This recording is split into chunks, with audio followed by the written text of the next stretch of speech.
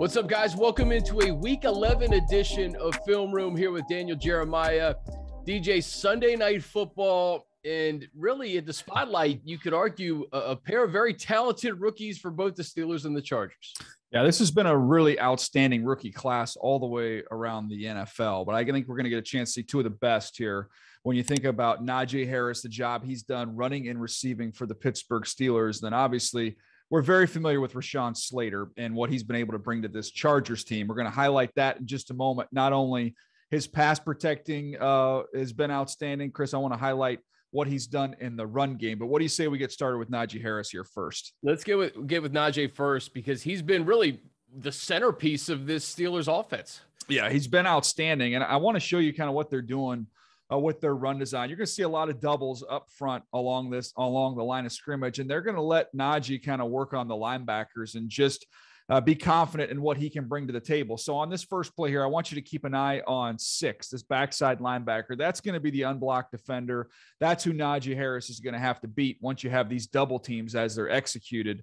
And watch what he does right here. Boom, a little stiff arm. Now you got the safety, the last one there before the goal line. He ends up hitting 2 stiff arms here and kind of waltzing into the end zone. A great example of them taking care of business with doubles up front and letting Najee Harris take care of the linebacker. All right, DJ, what do we have here next with Najee? Well, you kind of saw the stiff arm there, right? So you see the power and his ability, especially when you get down tight, to finish runs and get his way into the end zone. Well, how about when the picture's not quite as clear, when you get a muddy look like this one right here? This is rare for a young back to have this type of vision and feel. Watch how muddy this ends up getting right here. You're going to see some knockback from this Bears defensive line. I mean, he's got nothing right here. You've got Roquan Smith, one of the best linebackers in the NFL.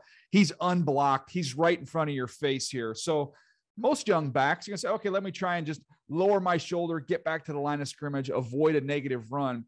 But watch what Najee Harris does here. He's going to put his foot in the ground, 2 quick jump cuts. Wow. And he ends up generating an explosive run for 13 yards when there was absolutely nothing there for him. It's crazy too, DJ, because this was probably not his best game against the Bears, but here's another play against the Browns. Yeah, here's another one working in the pass game here, and you're going to see him working on the linebacker here. Watch it, number 4 in the middle of the field, this middle linebacker. That's going to be the assignment for him. You get a little play action. Ben Roethlisberger does a good job letting plays expand and then utilizing kind of the one-on-one matchups underneath. He doesn't really want to push the ball vertically too much, but Najee Harris has proved to be an outstanding mismatch. Again, that stiff arm after the catch. This is a 5-yard throw. You get a stiff arm. You get a solid effort out here on the outside, the wide receiver to spring him. And this ends up being a 20-yard gain on a 3.5, 4-yard throw. DJ, earlier in the year, he was targeted 19 times in the pass game. He caught 14 balls. And I look at the running back that the Chargers faced last week, Dalvin Cook, explosive both in the run and the pass game. Chargers are going to have to account for Najee really all over the field. Yeah, tackling is going to be big. Run game, pass game. You saw on a bunch of these plays here, you're going to have opportunities. Now you've got to get him on the ground. Easier said than done. All right, let's flip it over to Rashawn Slater. He's played 100% of the snaps this year. He's been as advertised, and I know you got a few plays. Yeah, let's take a look here at Slater. I want to show you just the ability that he has to anchor. When you're evaluating grading offensive linemen, one of the things you got to know is you're going to see alignments like this wide alignment here from Everson Griffin coming off the left side, which is where you're going to have to deal with that speed to power, right? You're going to have guys get into your chest, and can you stop that charge? Can you anchor? Can you really drop your weight? And I thought this play was a great example of Slater's anchor. Watch what he does right here. The hands get inside by Griffin. Usually when you get your hands inside right there, you're going to walk him right back to the quarterback. But Slater does such a nice job of just dropping his anchor right there, and it's over. The play is over, and you give Herbert a nice clean pocket to get the ball out to Austin Eckler in the flat. So many examples of this through the first half of the season. What do we have here next? Well, I could show you a million plays of him in pass protecting where he's been nearly flawless. But I wanted to give you an opportunity to see what he's doing in the run game, because you go back to that Philadelphia Eagles game, Chris, and see what he did there. This was a game that, as we'll get to here in a second, was closed out on the ground. This first play here, Look at his ability to just leverage and finish. Look at how low he gets. See, we say the low man wins. Look how underneath the pads he gets there. And look at that lane that you generate for your run game.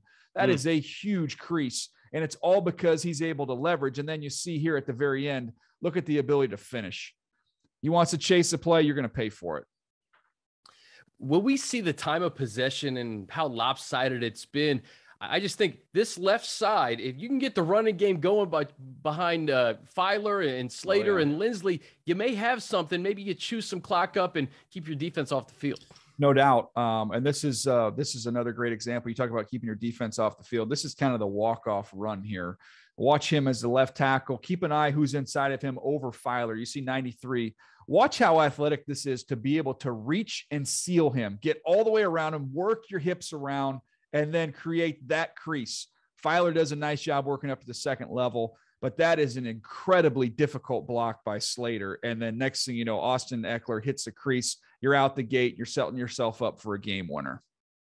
Let's just close it out with this, DJ. You were so high on Slater from the very beginning.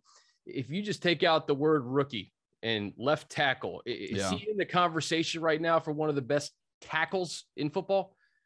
I can't name three that are playing better than he is right now. And that is, I know that's high praise for a guy in his first year, but he has been, not only has he been, dominant, he's been consistent. You haven't seen those lulls or lapses that you're used to seeing from any offensive lineman, much less a rookie. Rashawn Slater, I'll tell you what, the Chargers and Tom Telesco hit a home run on this one. Back-to-back seasons, you get your franchise quarterback and then a franchise left tackle. Not bad. If you want to see more content like this, check out the link right here.